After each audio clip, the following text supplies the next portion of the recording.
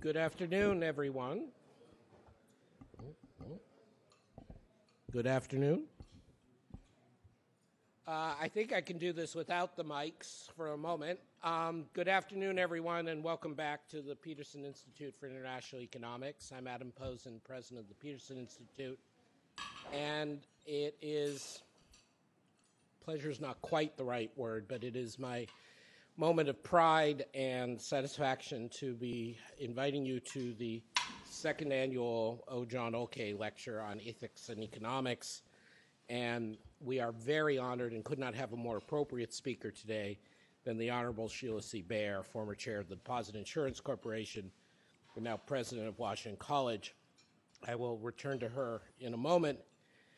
As I hope many of you are aware, we at the Peterson Institute, or at least most of us, maybe I'm an exception, are not neoclassical robots without ethical concerns for the people affected by economics. And for some time, we have tried to grapple indirectly and directly with these issues. I've had distributed today flyers for two recent books of ours that I think go more directly to these issues than many of the ones we've done in the past. Steve Wiseman's The Great Trade-Off on Ethics and Globalization, which was supported by a generous grant from the Stavros Niarchos Foundation, and Carolyn Freund's Rich People, Poor Countries, which was supported by a generous grant from the Oranda Foundation. So we have found partners to help us do this type of long-term, somewhat risky, especially for economists, work, to think about what constitutes the nexus between ethical treatment of citizens, ethical treatment of businesses, ethical treatment of societies, and economic behavior. This was a particular concern, not just in theory, but in practice, everyday life, of old John Okey. He is a dear friend who many of us miss. It's over a year since John passed away after a very brave fight with cancer. His friends and many colleagues through the years came together with the blessing of Phoebe Miller Okey, John's wife, and Charlotte Soraya Okey, his daughter, who are with us today, to endow this lecture series at the Institute. John, in the last few years of his life, was a very active advisor in formal and informal senses to the Institute, primarily informal and substantive, particularly on the issues of financial regulation, of banking, of central banking and monetary policy. There are many of the fellows from the Institute here today at lunch who remember him fondly and benefited greatly from those interactions. John was born in Izmir, Turkey, graduated from Robert College in Istanbul, but then went on to get an MA and MBA from the Wharton School. Early on, through the end of his career, he was involved in international finance. He was a vice president of the Bank of New York, helped establish their first international office in London. He was one of the first members of the London Stock Exchange, not born in the UK or the Commonwealth. And in 1974, he launched a pioneering joint effort with New York's Fisher, Francis, Trees, and Watts to advise central banks and multinational companies on their US dollar portfolios. And it was in part through that work, as well as his many colleagues in academia, that I got to know John. He was a trusted advisor to central bankers, in particular around the world, from Singapore to Switzerland and in between, and not just on very practical issues of reserve management, but also on conduct and strategy. He became, in the end, vice chairman and managing director of Fisher, Francis, Trees, and Watts, but he also was affiliated with the Netherlands-based Aegon, one of the world's largest insurance firms, serving on the boards eventually of the North American subs and then on the supervisory board of the whole company. And we're delighted to have represented here today a good friend of the Institute, Frank Rubzinski, who works with Aegon Asset Management and knew John. I can go on much longer because John was also a dear personal friend of mine, but just to say that it is entirely fitting, given his commitment to bringing both the intellectual and the human decency into his everyday professional life, and to the number of people that he mentored, including me, that he wanted and his family wanted part of his legacy in a formal sense to be this lecture series. And we're very proud and honored to have this be the second annual lecture. As I said, and it is not empty praise, I hope now is clear, we could not ask for a better lecturer this year than Professor Sheila Bair. She has so many titles. Of course, she is now the president of Washington College. She is, of course, honorable, having served quite honorably in the leadership of the Federal Deposit Insurance Corporation. She had previously been the 19th chairman of the FDIC from June 2006 through July 2011, which, as you might recognize, was a particularly interesting period to be a bank supervisor. Before joining the FDIC, she was Dean's Professor of Financial Regulatory Policy at the University of Massachusetts Amherst. She included distinguished service at the U.S. Treasury as Assistant Secretary for Financial Institutions in 2001-2002, as Senior Vice President for Government Relations of the New York Stock Exchange, as a Commissioner of the Commodity Futures Trading Commission, and going back a little ways as Research Director and Counsel to Senate Majority Leader, then Senate Majority Leader Robert Dole. The title that Sheila gave us for her talk today, which I was delighted to have, is The Role of Personal Accountability and Economic Incentives in Ethical Behavior. This is something that gets talked about a lot, but almost never addressed head-on, particularly by someone with the real-world regulatory, supervisory, and legal experience that Sheila Bair brings. So please join me in welcoming Commissioner Bair.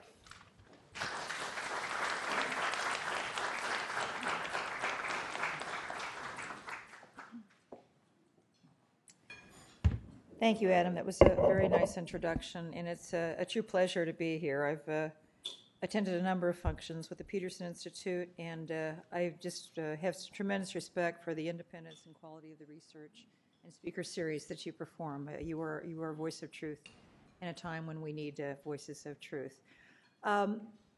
This might surprise you, talking about ethics in the financial sector this morning, but I'm going to begin by defending capitalism a little bit. You know, I tell people I'm a capitalist. I'm still a capitalist, and they don't believe me, but I do. I view capitalism as an instrument of moral behavior, not an obstruction. If incentives are aligned the way they should be, because I think a properly functioning capitalistic market-based system can provide very powerful incentives to do the right thing. But that functioning absolutely relies on the accountability of the people who are participating in that market. And most clearly, they need to understand that they will either benefit or suffer from the consequences of their actions. Without the ability to reap profits from risk-taking, we would have no innovation, we'd have no growth, we'd have no progress. I recently did an ad, an IBM Watson ad. I don't know if it was one of the more fun things I've ever done. And when we were filming it, it was on risk management. When we were filming it, we started off with the script, and we kind of used the script. And then we just kind of started talking, and with Watson, and I started saying positive things about risk. And I think that surprised it. Well, risk, that's what caused the financial crisis. But risk is absolutely a good thing if you understand it and you manage it. And most importantly, you're willing to take the consequences. So if your risk pays off, good for you. Take whatever gains there are, but if the risk doesn't pay off, the consequences should be yours, not the rest of us. Because without the certainty that the risk taker, whoever that decision maker is going to suffer the consequences, the risk taking will be highly undisciplined. And more importantly, they will never learn from their mistakes. If they don't own their mistakes, they will never learn from it. So my view of the lessons of the crisis really is that market forces were way out of kilter. And that the goal of regulation, the reform effort, and I think this is true in some respects and not true in other respects, but the overarching goal should be to try to realign those market forces so they work in favor of system stability and moral behavior, if you will, not that they undermine it. And my fear is, though, that the lesson that a lot of people take away from the crisis is that the market cannot be trusted. Market forces give up on them, and that we just basically have to have really prescriptive, detailed regulation dictating everything that everybody does. And I think that's the wrong lesson, because I think that kind of regulation is generally, in the long run, and sometimes in the short run, not very effective. But I can say as a former government official and regulator that I think one of the reasons it's been hard for regulators to come to grips with some of the misaligned incentives that brought us the 2008 crisis was because, frankly, government was responsible for some of these misaligned incentives, and there, first and foremost, we should be trying to correct those. And here again, I think we've got a mixed record. Now, that's not to let Wall Street off the hook, not in any way. It's been said that Wall Street greed and excessive risk-taking caused the crisis, and I've said that, and I would agree that greed was certainly a primary factor. But when have we not had greed on Wall Street? I mean, so what was different about it that brought us in the early 2000s and the first decade of this century to bring us the financial crisis of 2008? And I do, there's a lot of talks about ethics and culture, Wall Street culture, and we've got to change that, and I'm all for that. And I think, you can rehabilitate people one by one, and by talking about it and regulators having these initiatives, you can just convince a few people in leadership positions. That's a good thing, but I think we also need to be realistic. And the financial sector it's a bit of a self-selection process, and especially the traders and the people that are really out there taking the big risk and trying to reap the big profits. They're going to understand two things. They're going to understand poverty, or they're going to understand jail. So, to say we're going to have some big code of ethics and change the world and link arms and have a big kumbaya moment, I think is not realistic. And I do worry that, again, I think discussion on ethics and culture is one we absolutely have to have, but it shouldn't be a diversion from good, strong, common sense regulation effectively and vigorously enforced. I would also suggest that, so put greed aside. We've always had greed. So what else was going on? Actually, looking back on the key drivers of the crisis, the conduct that brought us so much instability, it was not so much a knowing and reckless assumption of risk. I think it was really a lot of financial engineering that was facilitated in many ways by government to avoid the risk of consequences. And if you look at the major problems that we had, leverage, short-term wholesale funding, securitization, credit default swaps, these are all weapons that were really designed to allow market participants to avoid accountability for the decision-making, to put the loss off on somebody else. And each were enabled in various ways by the government and regulatory policies that were being pursued during the great so-called moderation. So let's talk about capital first. I know there are a lot of people in the room who share my passion for strengthening capital requirements and significantly reduce the amount of leverage large financial institutions can assume to function. Prior to the crisis, equity owners had very, very little skin in the game. And so these big banks and other large financial institutions, they were playing with other people's money. And the institutional bond investors, you would have thought they should have been watching. So why, if you look at the amount of leverage that these and the investment banks, I mean, I've seen studies, showing Lehman Brothers and Bair at 40, 50 to 1. If you count, if you adjust all the window dressing and things they were doing, so the leverage had kind of completely gotten out of hand. And you wonder, so the shareholders, you can understand they would like that because while it works great, and your return on equities are really quite significant. But why in the world were bondholders tolerating that? And I think a lot of it was an assumption for the larger institutions was an assumption of too big to fail. And they thought, and frankly they thought right, that the Fed and the Treasury and the government generally were not going to let them take losses because they were funding these big financial institutions with all of their connections to government. So I do think people talk about too big to fail, and there's a debate about its role, but I do think to the extent and the rating agencies obviously were complicit there too, but to the extent too big to fail, whether it was implicit or explicit in the minds of those lending money to the big banks, it was absolutely a huge driver. And there again, too big to fail is classic, protecting people from their letting them privatize the losses and privatizing the gains and putting the losses on other people, escaping the consequences of their own actions. I think the problem was also skewed by what we call risk-based capital ratios, and I know a lot of you are very familiar with bank regulation as I look in the audience, but we basically have two types of limits on the ability of a bank to borrow money to fund its balance sheet. One is a leverage ratio, which is simply a limit on or a minimum requirement for the amount of equity you have to use to fund yourself. And then we have risk-based capital standards, which is the regulators actually try to decide what on your balance sheet and some of your off-balance sheet exposures to how risky they are. And so if the regulators decide that your exposures are less risky, you can actually report a much higher capital ratio than some other bank with exactly the same amount of equity, but with a balance sheet that the regulators view is higher risk. So in short, regulators, through this risk-based capital regime, decide what's risky and what isn't. And they were wrong. They were completely wrong.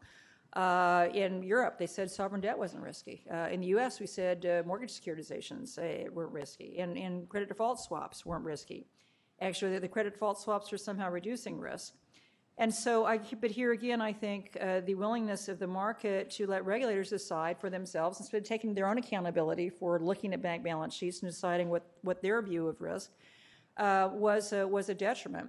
And I think this is best illustrated with the SEC's rules, capital rules in 2004, where they finalized the so-called internal ratings-based approach for consolidated capital for investment banks. Prior to that time, you only had the net capital rule for the broker-dealer. You didn't have consolidated capital standards. So the SEC went forward in 2004 with a approach that the bank regulators had actually developed, and we had stopped for commercial banks, and the FDIC was very opposed. But we went through with it, and it was based on the bank's own internal models, basically, to decide how risky they were and therefore how much capital they had to have. And you look again, if you look at the investment bank leverage prior to 2004, I think it was about 12 to 1, 14 to 1.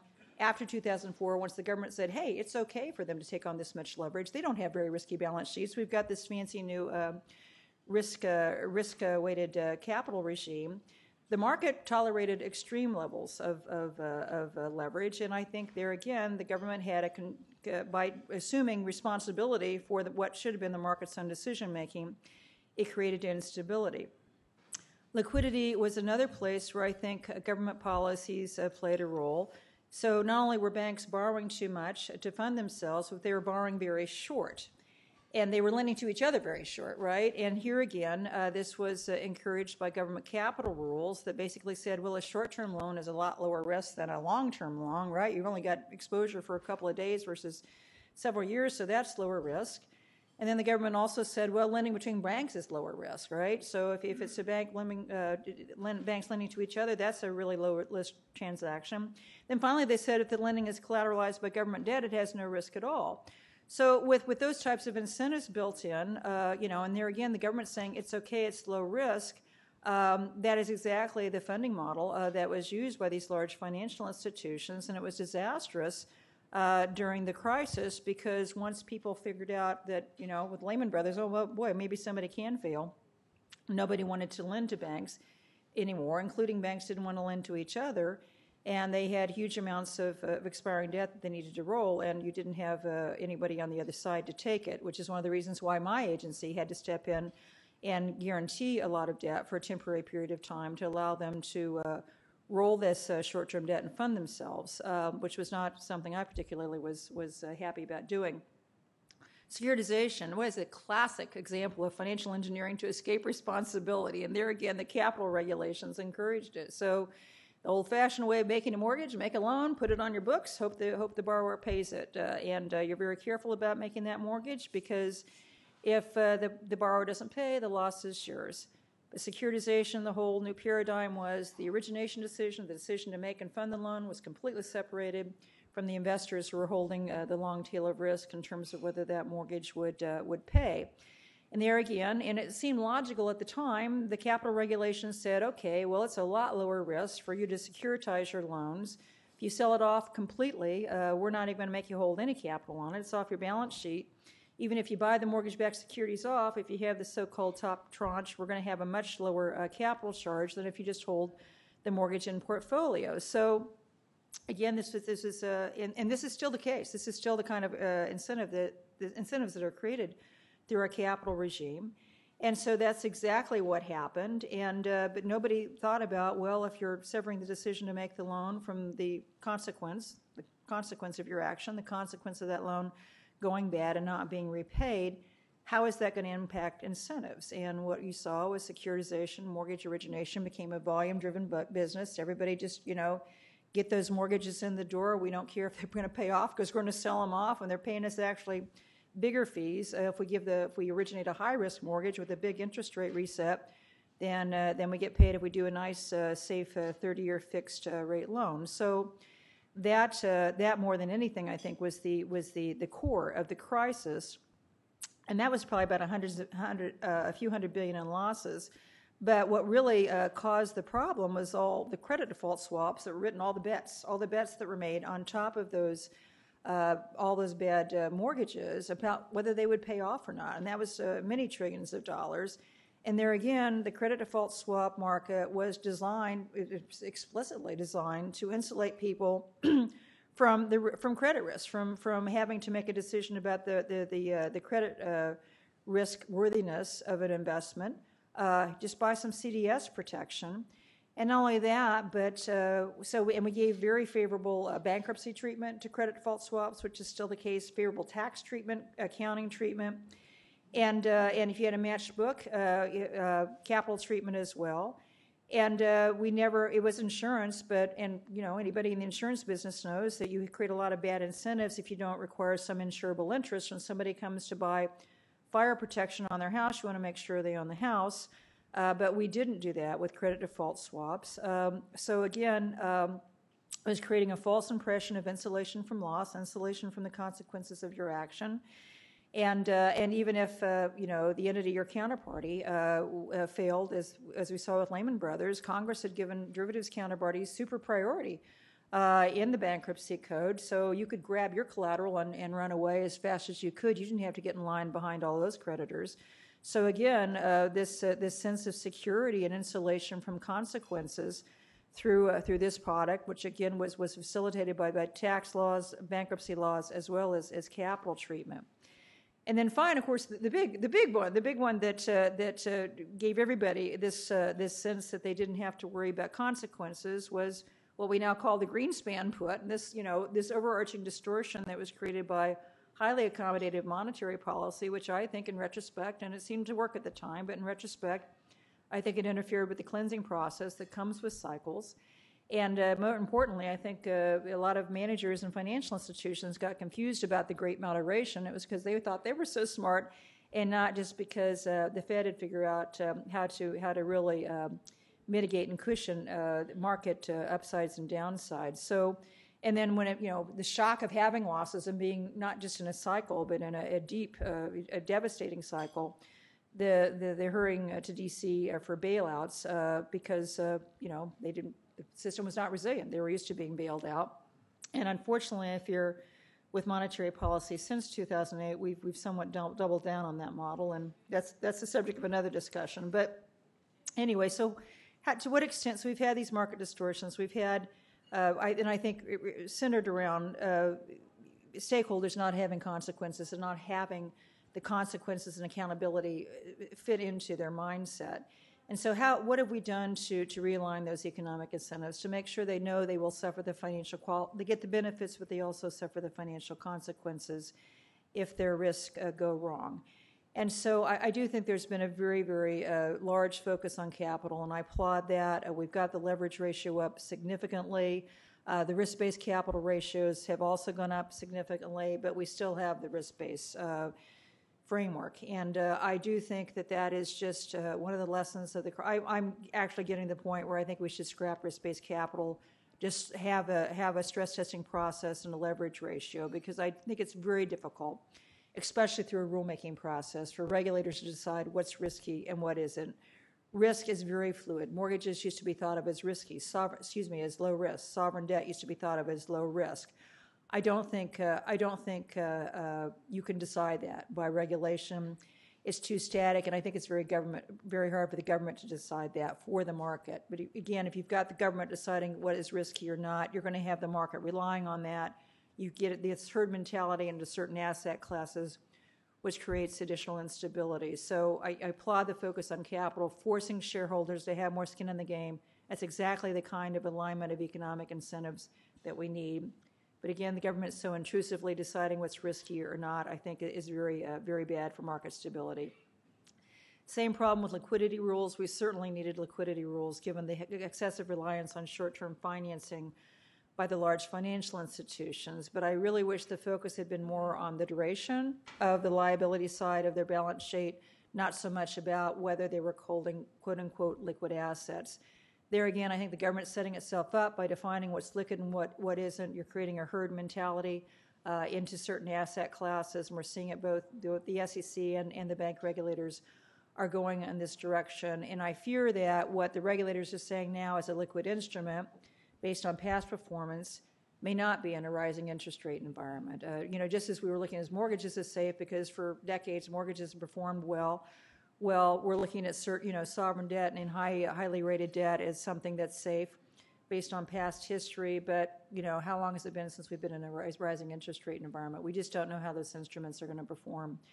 And also just the thought of a system whereby banks are going to be raising liquidity theoretically by dumping securities on the market to raise cash. You want them buying, not selling. So I think I very much worry about the approach on liquidity that we've been taking. The Volcker rule, I think, is great. I think it has had a good impact. It is, though, a prescriptive rule. And I got to tell you, I think the Volcker rule would have been so much more effective if it had also included a ban on bonuses based on trading profits, right? So you're telling these traders, don't speculate, don't generate trading profits through speculation. We want you to serve customer interest. On the other hand, it's okay for them to get a big bonus if they make trading profits. So again, I think through an alignment of economic incentives, we would have had a more effective rule. Risk retention on securitization, that was mandated at least I thought it was mandated in Dodd-Frank, and I'm afraid we just capitulated on that. So at least for mortgage securitizations, there's effectively no meaningful risk retention. So you still have this severance of the origination decision from the holding of risk, and we do at least have lending standards at the Consumer Bureau. They're under relentless pressure, constant to weaken those. So I think we're all in on that. And again, by aligning those economic incentives and requiring securitizers to keep some of the skin in the game, make them take the losses if those mortgages don't perform, I think that would have been a much more effective approach than what we ended up doing. And finally, I think the most recent spate of rulemakings, in my view, they're saving the best for last. I don't know if that's how they intended it, probably not. But what you're seeing with resolution authority, with total loss absorbing capital, and even compensation rules now, I think those really get to the heart of aligning economic incentives. So having credible plans that are public about how this bank will be resolved or other financial institution, the market can see it and know it and understand it. They're taking the losses. Total loss absorbing capital, that's just a way to force very large financial organizations to issue a lot of long-term debt at the holding company level to bond investors, force them, they've got to sell it at whatever price they need to pay for it. And that is clearly going to be on the first line of loss, and it would be hard for anybody, I think, to try to say they thought they were going to bail by buying TLAC. But I think that the market discipline that will bring and the increased funding costs by the higher risk institutions, because the bonds will be very difficult and expensive to sell, I think that will have a huge impact on better aligning economic incentives to address some of the distortions we saw prior to the crisis. And then finally on compensation, I think it's not the way I would have done it, but I think at least they're focusing on it because what drives behavior? Absolutely. What you're going to get paid and how you're going to get paid and the kind of activity that companies reward and the kind of activity that they do not. So I'm not sure the rules are the best approach, but I'm glad at least they're out there. They're talking about it. They're going to be getting some good feedback. And I do think that is an important aspect, necessary of financial reform. So excuse the Puritan in me, but I really do think holding people responsible for their actions should be the overarching philosophy or theory that guides all of our reform efforts. I think in some cases that has been true. In other cases, it has not been. I do worry about talk about expanding the safety net. We saw it yesterday, a Fed official talking about expanding discount window lending to to broker dealers and other subsidiaries and holding companies. Right now, the Fed can only lend to insured depositories. That would be a very, very significant expansion of the safety net. And of course, Dodd-Frank already opened access to Fed lending by financial market utilities, clearinghouses, which weren't actually functioned reasonably well during the crisis. So I think there, again, by insulating people from the consequences of their action, by getting into their mind they can put the losses on somebody else, and the Fed in this case, I think you end up having a destabilizing impact. But it is what it is. So I think, finally, we're all fighting for the narrative about what caused the financial crisis. I assume all of you saw The Big Short, or most of you. How many saw The Big Short? Okay, all right, yeah. So, it's funny how strongly Wall Street reacted to the narrative of that. Of course, the other narratives are, it's the poor people made us do it. So, right, it was all the government trying to get poor people into the houses, so that was the cause of the crisis. Does anybody here believe that? I'll go into it. Why that's not true, but okay. The one there's the 100-year, what I call the Chinese savers made us do it. So the 100-year flood narrative and all this money coming into the United States from China, and they just had to have product for it, and so that's what caused the crisis. But I do think the Big Short narrative, in terms of the instruments and behaviors that drove this, but I think what they didn't really get into was some of the backstory about how the complex web of rules and government decision-making that facilitated this, not through CRA, that's nonsense, but through some of the capital rules and the favorable treatment, market treatment of derivatives that really, I think, should not be underestimated in terms of their underlying causes, and that really still need to be fixed better than how we're handling it now. So I think that's the core problem that needs to be fixed. And thank you for letting me share my thoughts with you. It's all about personal accountability with me. It always is. And hopefully we've all learned a bit of a lesson. We'll have to see the next time. I hope it doesn't take another crisis to get this really fixed. Thank you very much. Thank you very much.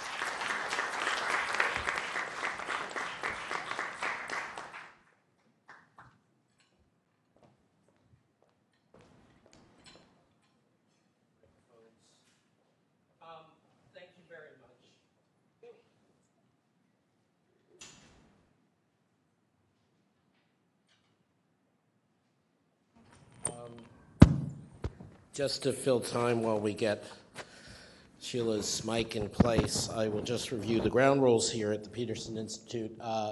This event's on the record. It's being streamed live. It will be posted to our website, and if Washington College wants it, we'll love to have it on their website. We ask our distinguished guests to feel free to ask questions or make brief comments in response to Commissioner or President Bair's remarks. There is a traveling mic up front, which Jessica is holding. There's a standing mic at back. The two rules are, first, please identify yourself when you ask a question, and second, that you do not make a speech. But before we do that, I just want to follow up, if I could. I love the way you talk about the Puritan in yourself. Yet, Puritans did things like, burning witches, putting people in stocks, and actually, I mean that in a good way. So there remains, of course, a large number of people who perhaps would not be frustrated by your speech, but would be frustrated by the sense that we talk about individual accountability and no one's gone to jail. Yeah. No one's, and you were talking still a lot in the abstract about basically financial engineering and incentives.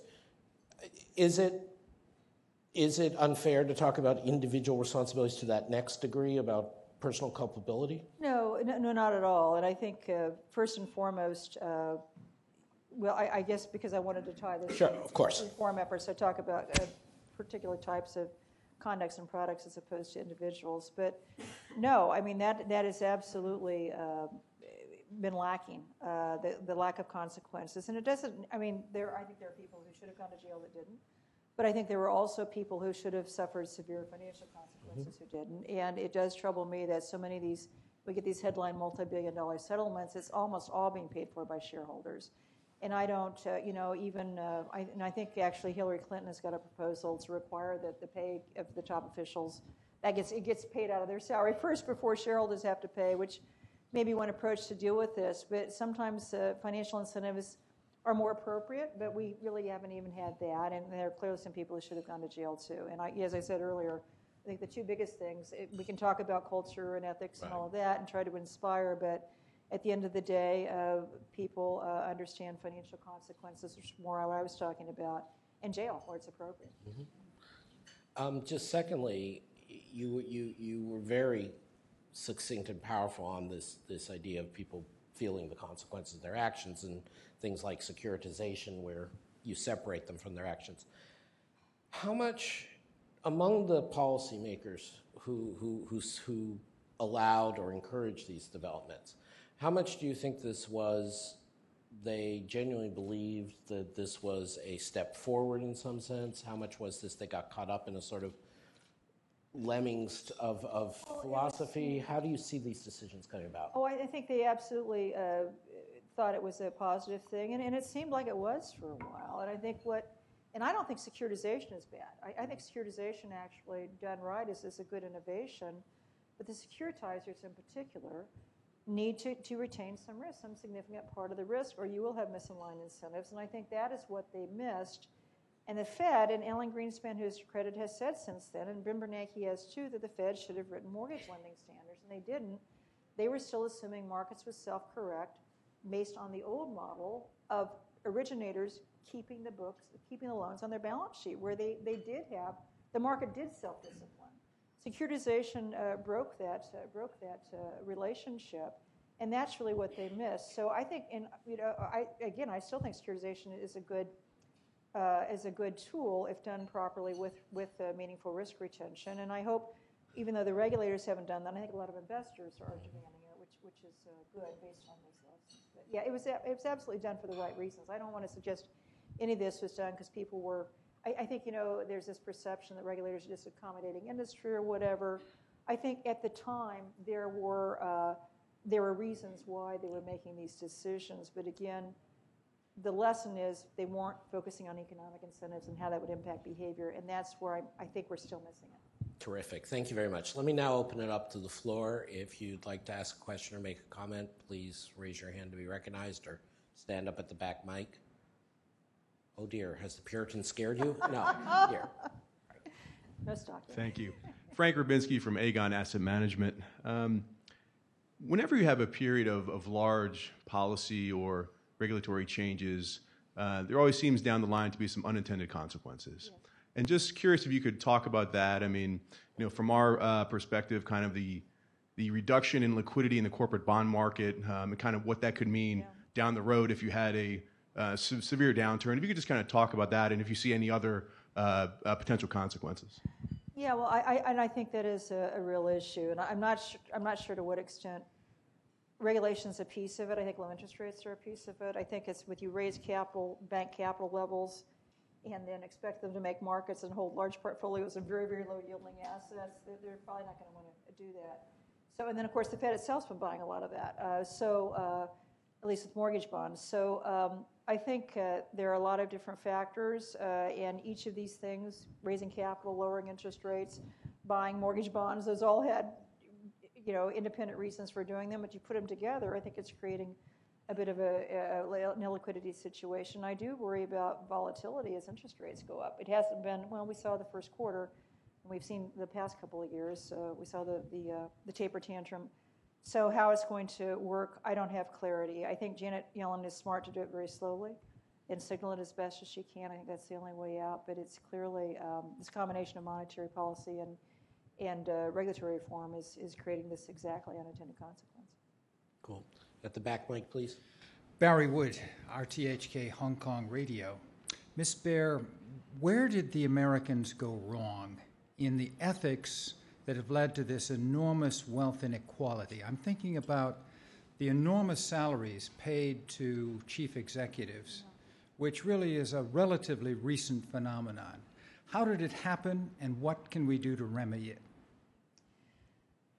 Well, it is troubling, and and of course, that's not just the banks. That's, I mean, bank pay has dropped in terms of, if you look at the top paid CEOs now, it's heavily dominated by the tech sector. So, so that said, whether that's justified or not is another question. I think a lot of this comes to corporate boards and it comes to shareholders too. Why shareholders put up with it? I mean, all that big money that's going into management is money that's not being plowed back into the company for growth or distributed in dividends. So it's you're seeing them get a little more proactive, but it's still not what it should be. Too, and I remember, and I think reporters, there's journalists here, and I would think about this too in terms of how you report on CEO pay, because I saw in New York, not to pick on the New York Times, but this is one thing where it did trouble me. They did a piece probably several months ago now about women CEOs having higher pay, right? And so they listed all the top 100 CEOs and their pay, and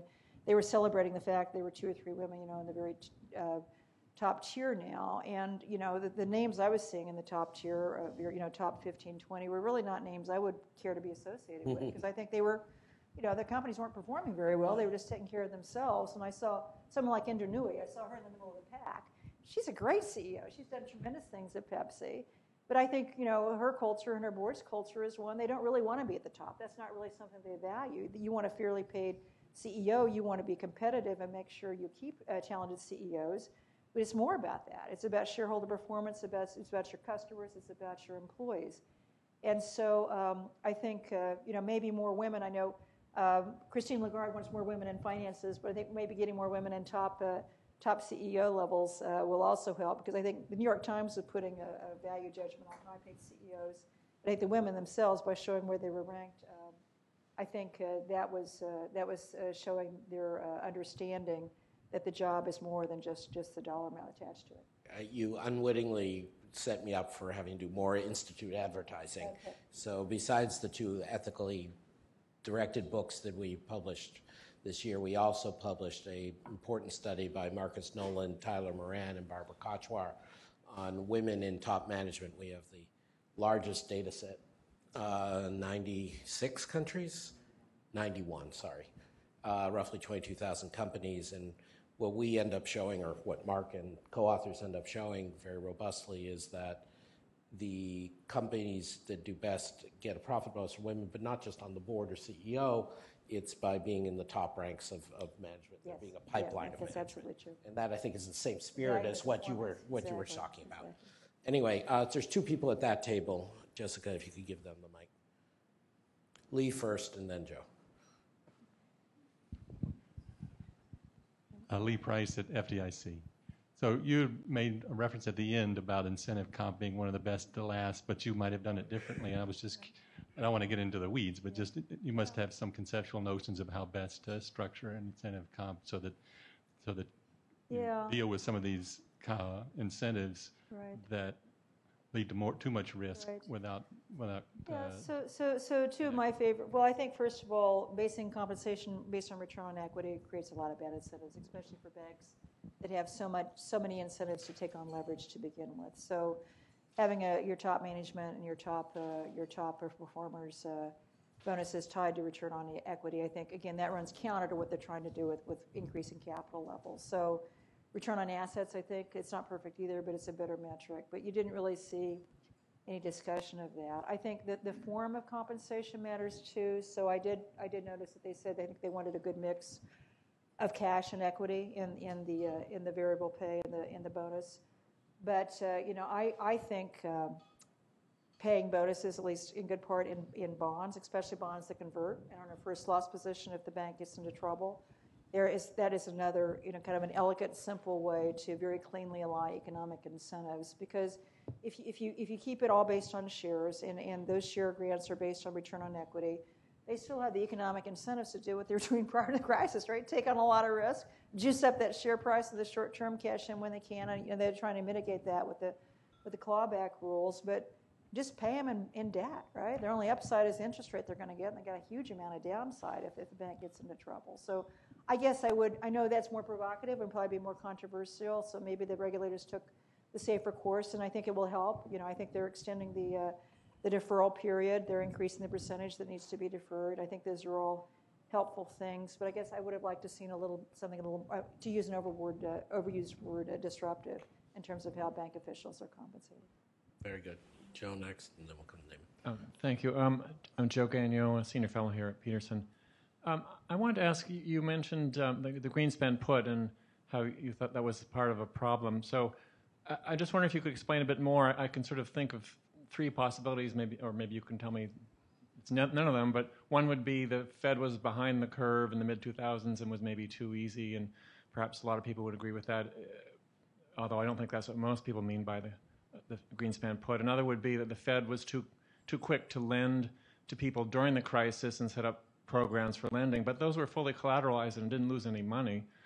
And then the third might be that the Fed lowered rates and did quantitative easing and stimulative policies too strongly, but presumably that was to guard against excess unemployment. I mean, which of those is a worry, or is there something else? Well, I think that this period of great moderation where we went through, I think everybody thought that, we had licked risk and, we didn't need regulation anymore. And I think that was, just highly accommodative, lowering interest rates every time we got into a bump very aggressively, and then keeping them there for a long period of time. So I do think that people got a little lax because the Fed was protecting.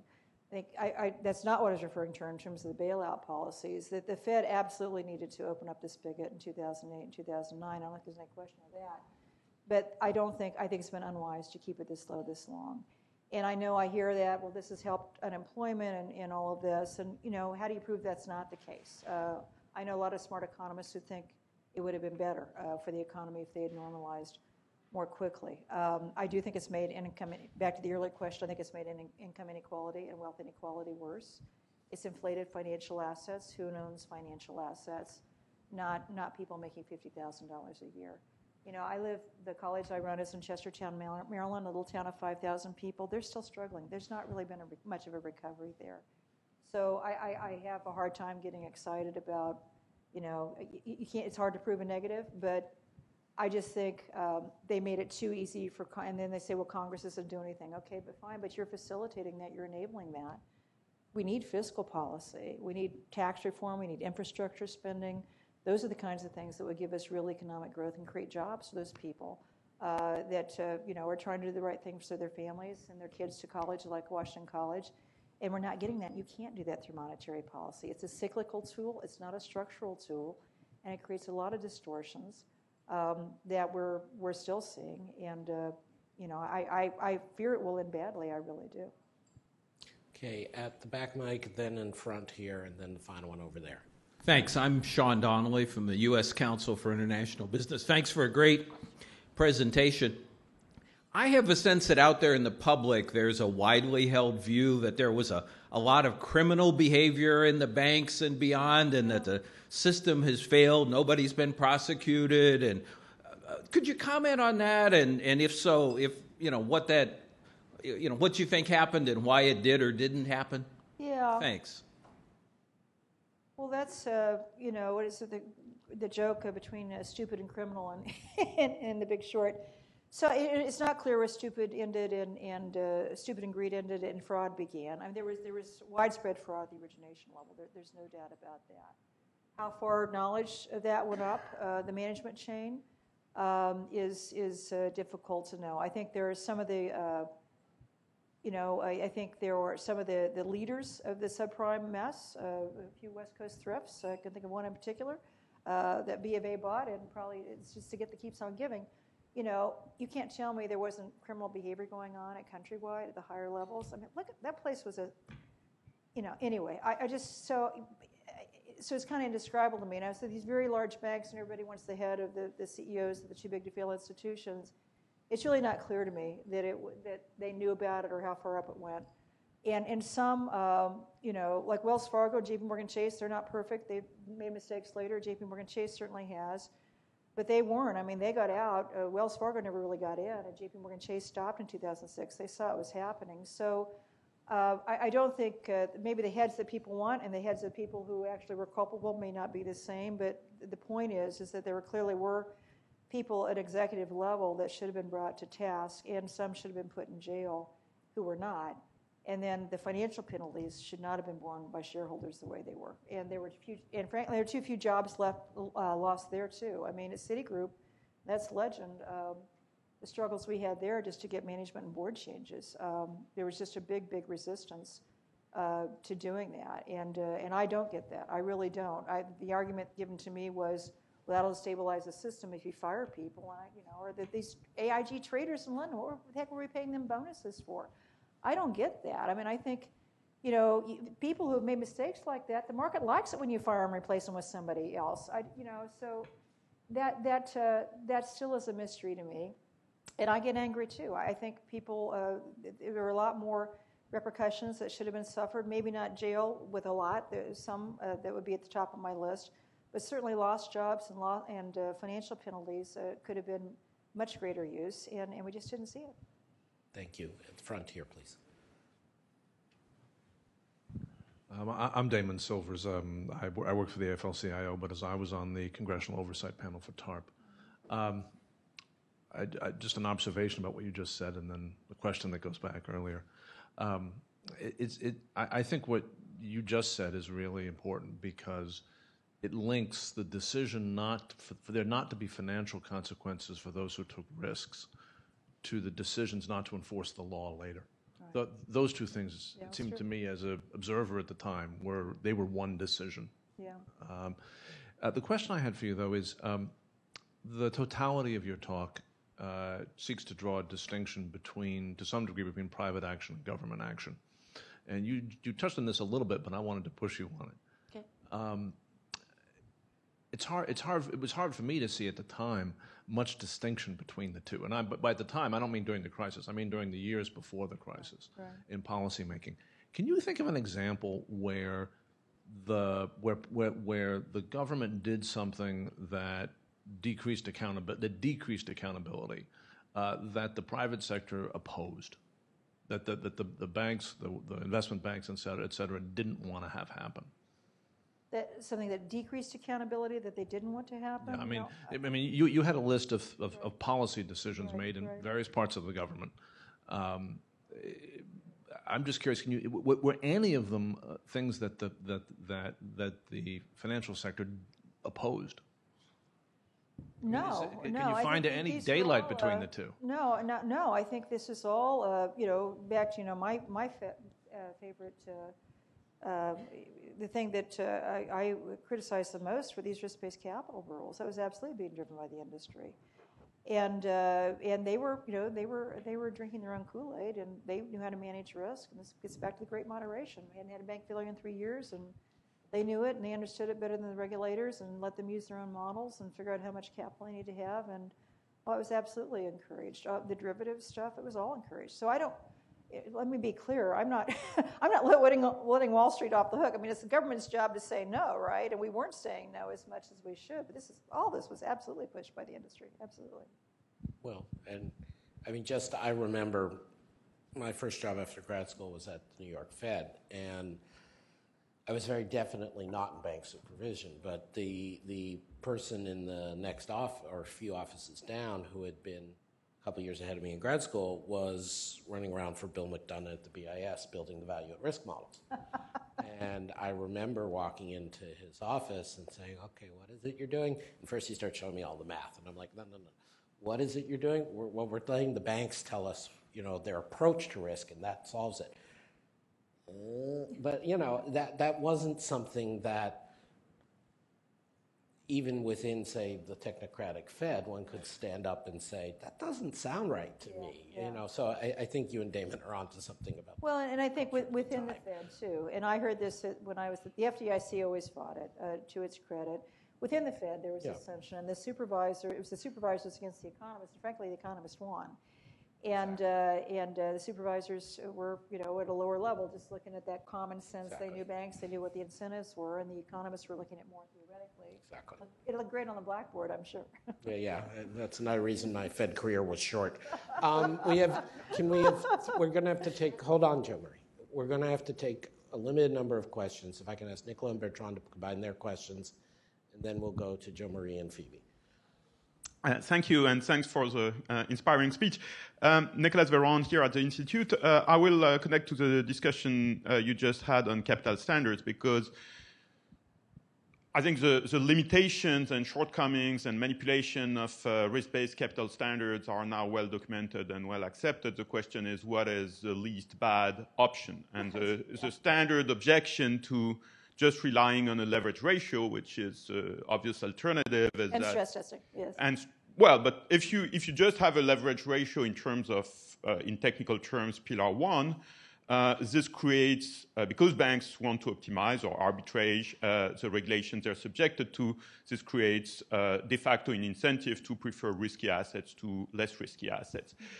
So the standard counter-argument to the argument you made is, yeah, risk-based is flawed, but if you just have leverage, you actually incentivize risk in a way that is that may be even worse. So can you give us a bit more of your thinking about this trade-off? Thank you. Well, first of all, I'm hoping that I think the market is, risk is dynamic, it's not static, and the market, I think, will be ahead of regulators in determining what's risky and what isn't. You have regulators saying, don't worry, you only get a 25% risk weight on a mortgage-backed security, 0% on a matched CDS position. How does that impact market thinking and market discipline? So I'm assuming even if the regulators got rid of the rules that define what's risky and what isn't, you would still have the market making some judgments, perhaps more so. You absolutely need stress testing too, but stress testing is a risk-adjusted process. It is looking at what capital solvency would look like in a very stressed scenario. And I think, it is dynamic, or the closest things regulators can get to dynamic. But certainly these static rules and defining these laborious every 10-year rulemaking processes, what's risky and what isn't, and trying to calibrate and assign a particular number to it. No, I think it's harmful. I think it creates a herd mentality that's destabilizing because they just don't know. They don't know. And I think, we're all in on sovereign debt now. 10 years from now, I don't know about that. And of course also, in the spirit of what you were saying earlier, it creates incentive to reverse engineer the stress test or reverse engineer the risk. That said, I want to advertise again, our colleague Morris Goldstein has done a book for us on stress testing of bank capital, and that will be out this fall, and we hope maybe we can convince President Bair to come out for that event. Well, there are no perfect tools, and I think the models themselves probably need, it's funny, the Fed pushes the banks and the bank boards to validate the models and challenge. I want to make sure the Fed does that too, but I do, of the different options that are available, I'm coming around that I think a fluid stress testing supervisory process in terms of what is currently risky on the bank's balance sheet is better than this static rule running that we have. Very good. Bertrand? Hello, thank you very much. I'm Bertrand Badré. I'm a visiting fellow with the Peterson Institute, but I will use my former hat of group CFO of two large French banks throughout the financial crisis between 2007 and 2012. One of the issues that make me really suffer through that period was the number of differences between Europe and America. Cultural differences, regulatory differences, accounting differences, and the fact that analysts on both sides of the Atlantic spoke a different language. They use the same word for different concept, or the same concept with different words, and so on and so forth. And I'm not sure we have made much progress, actually, since that period. So that's my first point. And the second point is more geoeconomics, if I may. The perception in Europe is that this crisis started in the US, was engineered in the US by the Wall Street investment banks. And at the end of the day, they are more triumphant than ever. And the European banks, which kind of emulated them, are now on the retreat. And so the irony of all this story is that Wall Street is still there and stronger than ever. So I don't know whether you share my simplistic view. I don't know how triumphant they are. I think reform's been a mixed bag for them. I think the complexity of the rules has helped them, right? Because they complain about it. At the end of the day, they can handle. Those are huge barriers to entry, and have upfront costs that will disadvantage the smaller institutions. On the other hand, the rules, it took a while to get around there, but the rules are tougher for them. I mean, the compensation rules are tougher. The capital rules are much tougher.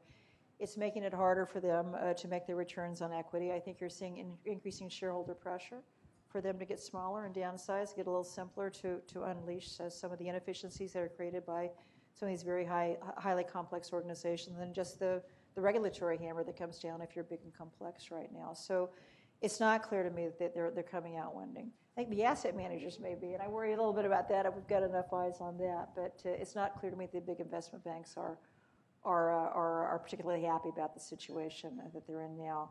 In terms of all the different rules across the Atlantic, I agree with you, and it's that was the whole idea with Basel and getting the G20 and the FSB involved, and there's still a lot of daylight. You're right, and I think one thing that would be huge is just to have, oh my gosh, could we just have international accounting standards for everybody? I think in terms of the capital rules in particular, make it so much the complexity even on the leverage ratio is about different accounting rules, what's on, what's off balance sheet. So I think that would be at the top of my list of if we're going to homogenize the standard, to please do that. And there, the U.S. has been the problem, but it is. And the distrust is still there too, and the unwillingness to share information, I think, and I think that is also harmful in terms of coordination and everybody looking at the global financial markets in a coordinated way. I'm afraid we're getting very close to our witching hour. I want to give Phoebe the last question, Phoebe Oakey, the last question, the last word. But Jo Marie, if you can be brief, we'll work you in. Oh, thank you very much. Phoebe Miller-Oakey, please. Are you comfortable with the scope of regulation in terms of shadow banks and the various entities that are in fact conducting some of the activities, but all right, they may not have insured assets, insured deposits, but are conducting a lot of the same activities? Yeah. Sort of the Ubers of the financial industry. Yeah, no, I do think it's a growing concern, and a lot of the. If you define shadow banking as outside the traditional, regulated banking sector, subprime was being driven by the shadow sector. Those were not being funded. Most of those mortgages were not being funded with deposits. They were being originated by non-bank, non-regulated mortgage originators and funded through Wall Street securitizations. We had to actually go out and buy a database when I was at the FDIC because we couldn't see what was going on because it was in the so-called shadow sector, but being facilitated by the regulated entities. So the big banks were providing the warehouse financing, and then they were providing the securitizations, but none of those loans were staying on their balance sheet. So I think we missed it then, and I worry that we may be missing it now. And you see liquidity drives up completely, and that's why I think if we have another crisis, it's going to be more led by liquidity than solvency, which is what we had in 2008, because that funding dries up in a nanosecond. It's the market. The insured deposits will stick thanks to the FDIC and still fairly high levels of confidence in our banking system. At least if you're under the insured deposit limits, so that money's still there to be able to lend and provide lines of credit or whatever. But the market-based funding evaporates very quickly, and I think that is another troubling aspect of the reform effort, is because I think the capital rules even prior to the crisis, and this continues to be the case, are easier on trading and investment bank activities than they are on traditional lending. And that's reflected. If you look at the leverage ratio, the capital ratios for traditional banks, a U.S. Bank or a PNC, and compare that to a Goldman Sachs or a Morgan Stanley, you will see much, much higher capital levels at the traditional lenders because for whatever reason, and I think it's the wrong reason, that the investment and market-based activities are still treated with a lighter regulatory touch than traditional banking. Terrific. I think the few of you who didn't already know, have now seen amply why Sheila Bair was such a voice of truth, of clarity, and of force, intellectual and ethical force, during the financial crisis and since. We're delighted that she was able to come back and give this lecture. Again, I think it couldn't have been more appropriate for the second John Oakey lecture here at the Institute, but whatever that may be, the type of thinking and the type of strong advocacy you represent is fantastic. Thank you very much. Appreciate it. Thanks. Nice being here.